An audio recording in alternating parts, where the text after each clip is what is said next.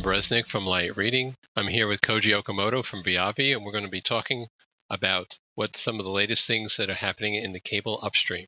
So, Koji, thanks for joining us today. Hey, thank you, Alan. Nice to see you. Unfortunately, not seeing that show or anything, but it's good to see your face. Right. It's at least good to see us on video. Thanks. Koji, we're hearing a lot about bandwidth demand, particularly in upstream, taking off during the pandemic. What are you hearing from customers, from your operators, and how they're keeping up with upstream capacity demands from an architectural standpoint?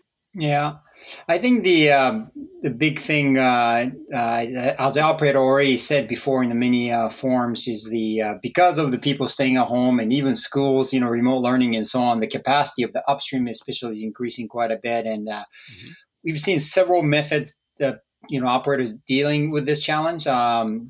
And there are several options based upon your architecture. You can pick different types, but in summary, I was seeing people turning on OFDMA if your modem is already 3.1 capable. So that's a good way to gain the more capacity as well as the bits per hertz, which is more efficient. Some operator even talking about increasing the frequency band in the US, for example, from 42 to even go to 204, not just to 85, but to 204. So that's kind of mid-split.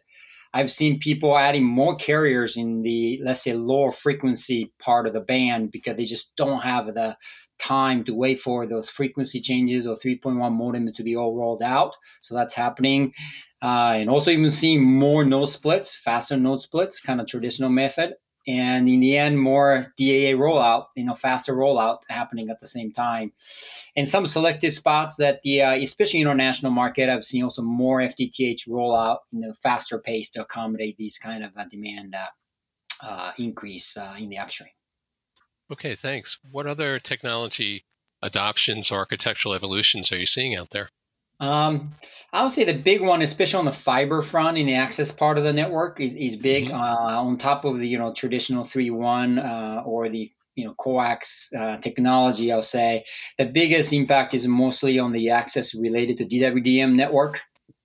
I think now it's becoming more fundamental part of the DAA and the remote PHY architecture, and in a critical piece of way, they get more fiber. It's equivalent of having more fiber links to the into the remote hardware. It could be remote PHY DAA as well. Some people may look at that as for the future 5G extension. So I'll say that's probably the biggest impact, and also seeing some more high fiber counts going into the nodes, and also more rollout. Again, we discussed an FTTH for EPON and GPON rollout in this space.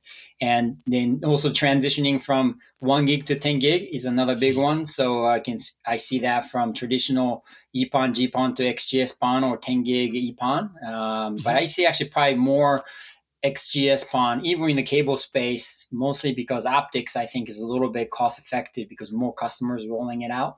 And I'm sure you're hearing about the more DOCSIS 4.0 discussions to increase the capacity there. Right. So lots of different options out there. Yeah, and this also translates to new need for processes and the tools to enable them to roll this out. So there's some implication for that. Okay. So service providers have had to show unprecedented agility as new operational restrictions have been placed upon them. What kind of while demand for services has skyrocketed, how have they adjusted their tools and processes to continue to build infrastructure and expand their access networks? Yeah. I'll say the biggest impact is the focus on more in the changing the process related to remote testing, especially in this kind of pandemic and challenges. Right. So if you don't have to send somebody to the home or so on, I'm sure you're sensitive about that too, just like everybody else. And more disciplined way of deciding whether or not you dispatch somebody or not and what location and so on I think it's becoming more of a hot topic. Even once you dispatch to the home, like, do we really need to enter the home or could it be outside? So that's another important aspect that customers looking at. And once they determine they really have to go into the home, then making sure you can really troubleshoot quickly. And when you're visiting, make sure it gets done right the first time. That's becoming even more critical. I used to have a friend, even an operator calling this kind of visit to the home invitation only visit. Right. So you just can't go there. And now it's even more the case. and more sensitive. So I would say that's kind of the big focus for the operators, and they need to adapt the process to be able to do that. Today's new higher bandwidth technologies require network densification, such as high fiber cables out to 5G cells or high density nodes and PON circuits. So what's the best way for MSOs to handle the increased test complexity to keep up with demand and network maintenance? Yeah, it's a good question. It's a real challenge. I think the most important thing is having as much automation with some type of visibility to the management team in your process, so that you can really enable through the MSO and the contractor ecosystem to have a very consistent, repeatable process across a very wide range of technicians and number of people too as well. And we really focus on the two different methods to do this. One is to be called the centralized test system, and this could be applicable for customers who have a low penetration in the homes passed, so you got a lot of build going, or the customers who really want to have a more a control in your testing, and the test records and so on centrally.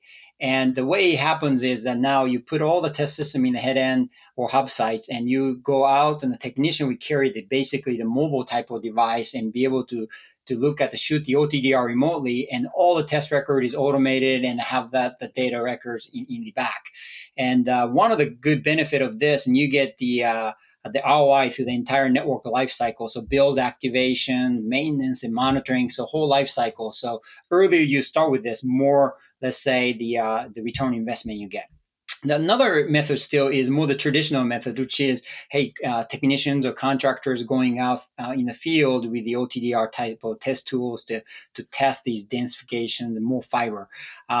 But the tough part is you got so many people doing this kind of jobs. How do you kind of automate this? So important part of this method is the test automation through instruments, and take advantage of the connectivity with a mobile device, and have all the test data into the cloud with more analytics and the dashboard, so the management team can really understand where the problems are, the top problems are, and who is making the good practices, making good measurements and consistent performance and so on. And that type of step-by-step procedure to the technician really enable the repeatability and so on. So those are the two kind of, I'll say, the trend that's happening around the industry to really tackle this real challenge that we face today. Okay. Well, Koji, I really appreciate your time, and I just hope we get to meet again in person soon again. Yes, indeed. Hopefully see you soon, Alan. All right. You take care. Yeah. Bye-bye.